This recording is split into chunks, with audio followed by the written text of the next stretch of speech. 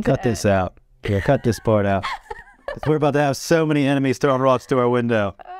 We were going way too deep down that rabbit hole. You're like, yeah, you were sharp. I kept all the back line. What is up, YouTube? Welcome to another video. It's Brandon from Tattooing 101, and today we're going to go over a subject that, you know, every tattoo artist deals with, be it on a daily basis, weekly basis, depending on where you are, and that is hard clients. And by hard clients, I mean hard to work with clients. So on that subject, we're going to go over what to do with, you know, clients that are, you know, a little bit harder to work with, you know, the process of how to make things a little bit easier for you, and the clients that you just can't make happy, how to go about telling them to kick rocks in a nice way. So with me, I have my wife, Waylen. She's going to give a brief background of her tattoo life story, so when she started and all that good stuff. So I started tattooing around 6 years ago, and I started at a really young age. I was 19 when I started my tattooing apprenticeship. So very quickly, I was thrown into tattooing, and dealing with clients is a big deal because they literally will make or break you. They literally pay your bills. Literally. So it's a respect. I love and appreciate all my clients. And then there's some that are a little tricky, but I love them anyways. There's some that are just, you can't make happy, and they may not be the client for you, or they may. Do you still love them? You would say love? Your hard clients, you would say love? I mean, I guess yes, are your clients? Absolutely. Well, some of them I've been tattooing for years, and it's like they're still difficult, but you know what? We get there. But there are some that are not your clients, is what I'm saying. Yeah. Yeah. So you don't. There's some that's like, I would like to be her client, but it's like. So now everyone watching this right now that you're not replying to right now is be like, wow, they know what's up. Oh, yeah. Yeah. For sure. What's up now? Awesome. So as a whole, what would you say, and I'll give my advice on, you know, any of these subjects after you, but what would be your best advice dealing with a hard client? So let's do a little scenario. I come in wanting... coming in getting something that I don't do regularly. I'm getting there. I'm getting there. So I want a vape tattoo because I'm actually trying to quit vaping, and it is hard to do. So I want a vape tattoo with a little X crossed out around it, and then, you know, all 7 of my kids' names. I only have 2 kids, but incorporated in vape tattoo. Yeah, and I only want it. You probably want it like this small too, like their names. No, I want it the size of a vape, but I want their names in the vape, and banners. I'm gonna say, okay. In flames. Stop. How would you deal with that? I would draw it up. Would you? And do my best. Yeah, I would. Okay. I guess. I don't know. Okay. What I would do with my crazy story would be like, you know, from an artistic perspective, I understand that's a really great story behind it. You know, vaping is very hard to quit. But it's not a good look. But it just wouldn't work. You know, through time, the lines are going to get thicker underneath the skin with the natural healing process of the tattoo, and it's just gonna all become one, and you're just gonna have, you know, a blob of a vape tattooed on you forever. Or you could simplify it, do the vape outline, and then do their names in the inside. But 7 kids, that's like, we may have to go a little larger. Or just don't get your kids' names tattooed on you. Or just don't do that. Or that. But yeah, your kids' names? Well, yeah, but if you have 7, you know, you might have 8, and then you have to get another tattoo. Just wait until, you know. Wait until you're done. Or just hold off. But yeah, all jokes aside, there are some crazy tattoos that come through the door, and that's not even as crazy as that might sound. So you do get crazy tattoos that come in all of the time, and it is really important to kind of like know your way without hurting someone's feelings. So like, yes, someone quitting vaping, you know, they might be on edge and then come hostile.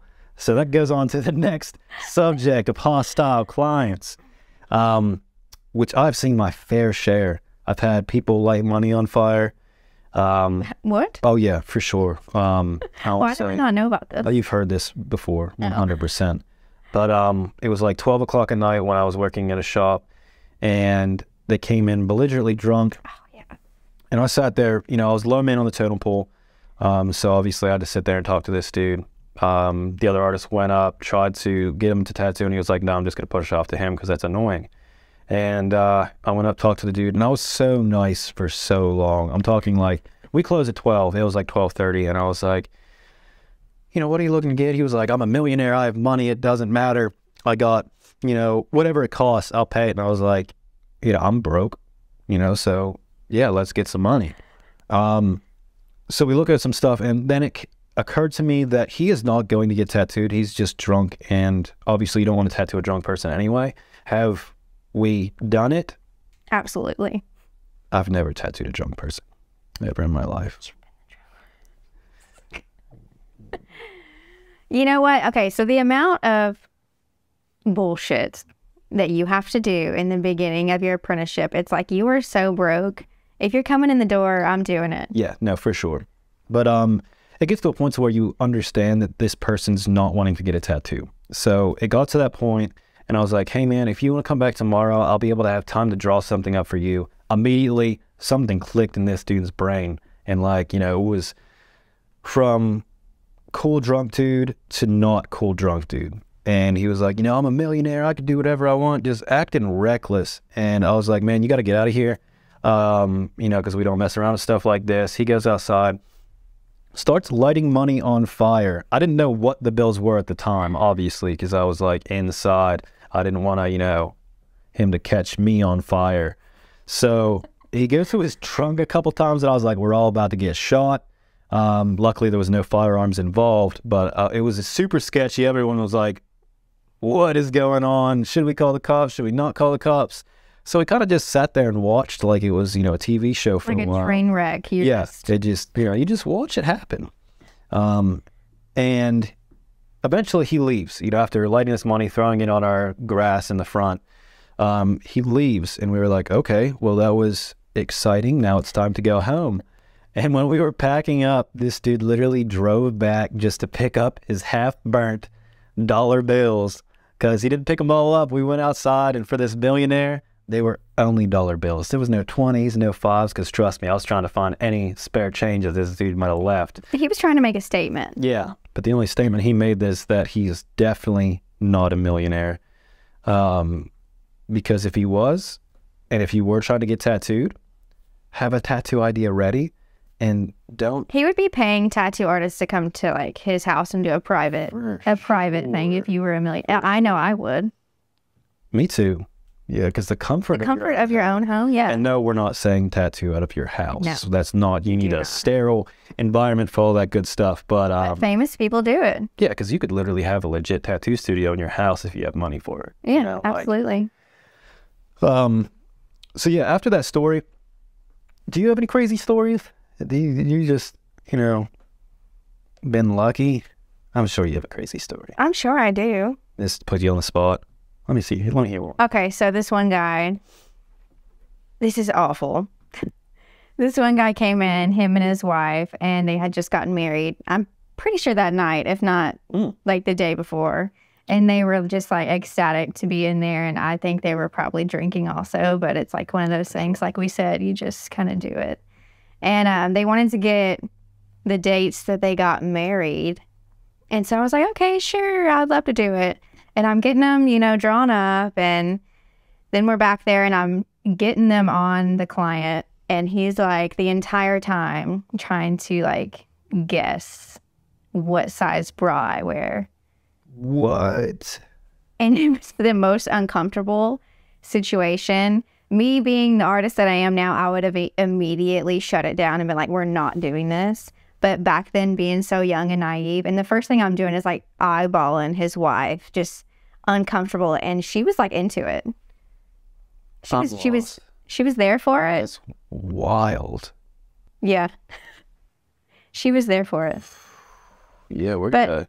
After years of tattooing, you almost, I hate to say that you can be picky, but you can pick and choose your clients. Yeah, no, for sure. I've never had anyone try to check my bra size. But I've had tons of stories about, you know, crazy things happening. And that's a big subject that we need to talk about next, is what to do if you do have a rough client, like how do you go about nicely saying, I don't mess with you anymore? So how would you go about that? I know any single tattoo artist out there watching this video right now, you have gone through either a very not good way of telling someone that you don't want to mess with them, or politely expressed in a beautiful manner, kick rocks, I don't want to talk to you anymore. Well, regardless, they're going to get their feelings hurt because... Yeah. Not always, though. You could be a really good talker. No, I think they would go home and get their feelings hurt immediately.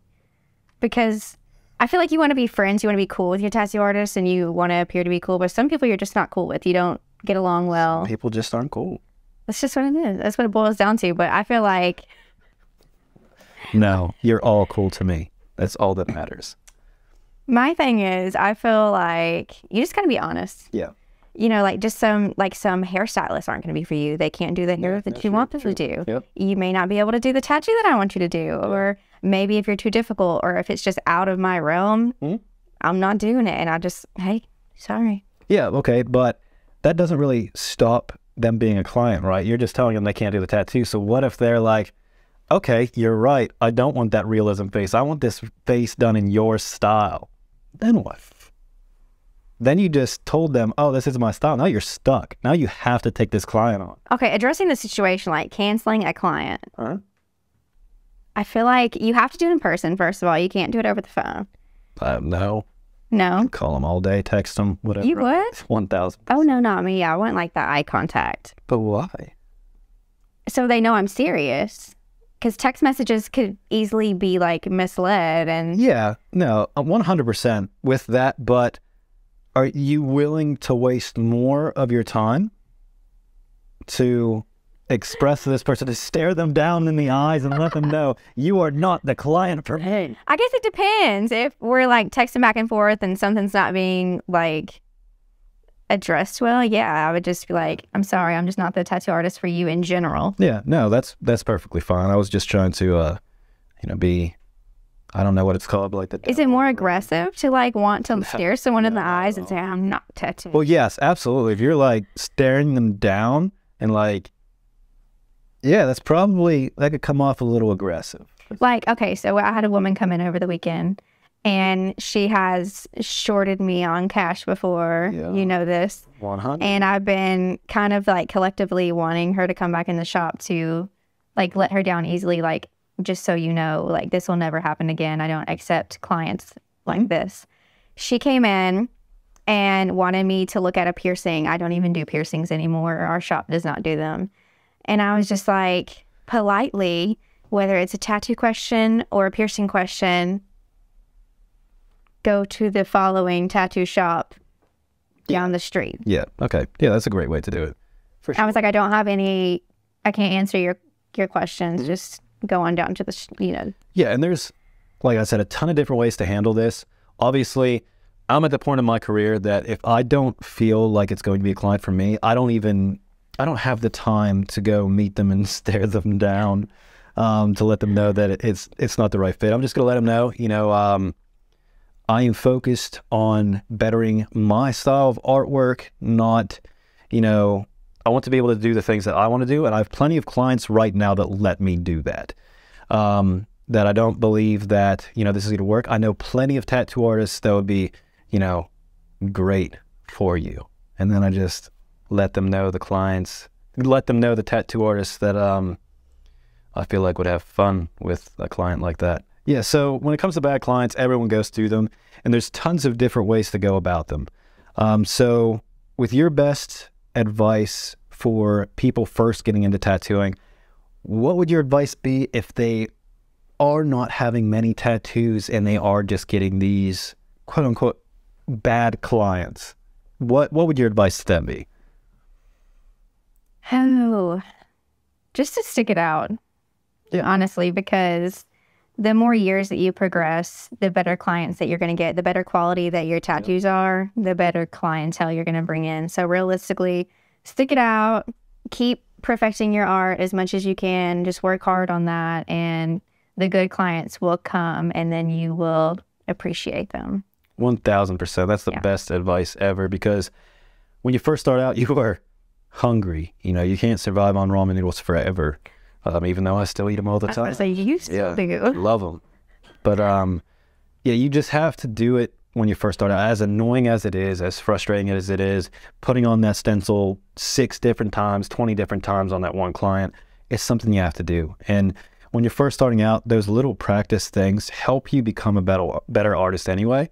But at some point, dealing with that really puts a stress on your mind, you know, just going through all these clients. Well, because they're almost like, some clients will just micromanage you, and then it almost makes every time they come in, it's like a stressful situation, like it's extra work. Yeah, and I do not like to go into my tattoo appointments stressed at all. I want to have an idea going, a drawing going, and if someone's micromanaging it, I feel like there's no trust in me, so the trust is... Yeah, you need trust with the tattoo artist. You need to build that bond. And you know, pretty much all my friends now, I've tattooed them at one point. So I didn't know them from Adam and Eve when I first started tattooing them. And then just through tattooing them, I've learned so much about them. You know, I obviously learned a lot about how they deal with pain, along with things about their lives and everything. But it's important to have a connection with your clients. But, you know, there's also a great subject we could do on a future podcast is when that boundary is overtaken. You know, clients...